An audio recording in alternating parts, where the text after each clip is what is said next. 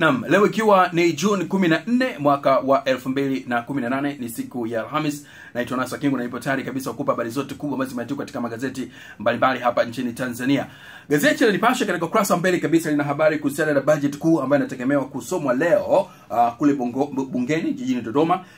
Kichwa cha habari kikisema vitendawili bajeti kuu, na hapa kuna habari picha kama unavyoiona ikimuonyesha mwananchi wa kawaida kabisa akiwa na redio yake ya mkulima, na hii redio inaonekana kwamba ndio bajeti kuu inasomwa ikilenga maeneo mbalimbali, kwa mfano kodi ya bia, kodi ya sigara, kodi ya mafuta, kodi ya simu pesa, kodi ya kubeti, kodi ya soda. Nini ambacho kitakuwa kikijiri kule bungeni, basi tutaendelea kukujuza.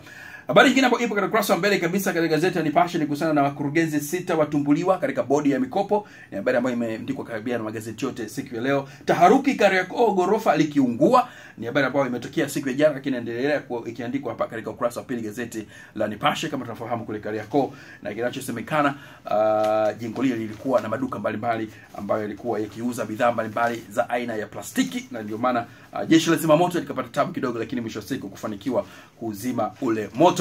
Habari zingine ambazo zipo katika gazeti la Nipashe ambayo tuiangalie kidogo ni kuhusiana na muuguzi atoweka ghafla pochi yake ya kutwa chuoni. Muuguzi wa kituo cha afya Kirege Bagamoyo mkoani Pwani, Anande Mosi ametoweka katika mazingira ya kutatanisha, huko pochi yake ikikutwa imetelekezwa maeneo ya chuo cha St. Joseph Boko. Ni habari moja ya kusikitisha ipo katika ukurasa wa pili gazeti hili la Nipashe. Habari nyingine ni kuhusiana na Tanzania kinara ukatili wa watoto. Hii ni habari ambayo imetolewa na naibu waziri wa afya Dr. Faustin Ndugulile. Amesema kwamba Tanzania inaongoza katika matukio ya ukatili wa watoto kuliko matukio ya ujambazi. Ni habari ambayo inaendelea zaidi katika ukurasa wa 11 gazeti hili la Nipashe. Habari moja nyingine ya kushangaza ni kuhusiana na kero maji Kigamboni kumalizwa. Wizara ya maji umwagiliaji imesema ina mpango wa muda mrefu wa kuondoa kero ya maji katika jiji la Dar es Salaam na viunga vyake kwa kutumia maji ya visima virefu 20 vilivyochimbwa katika manispaa ya Kigamboni. Kwa nini nashangaza habari hii?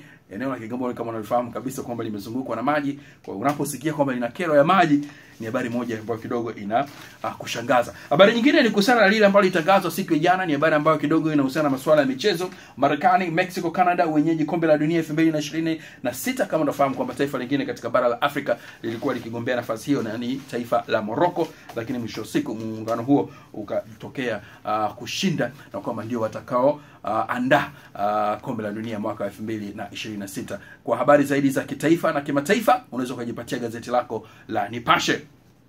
Na sasa tuangalie gazeti la Mtanzania ambapo ukurasa wa mbele kabisa limeandika sana sinema ya Lembeli akirudi CCM, mama yake ajitokeza kwenye mkutano na kumlazimisha kuchukua uamuzi huo, yeye amwaga chozi na kukubaliana na mzazi wake. Habari ambayo ipo katika ukurasa wa 4 gazeti hili la Mtanzania. Katika ukurasa za ndani gazeti la Mtanzania, utafiti kila siku daktari mmoja hujiua. Habari ambayo kidogo imenishtua, nikasema ni vile nitaizungumza pamoja na wewe.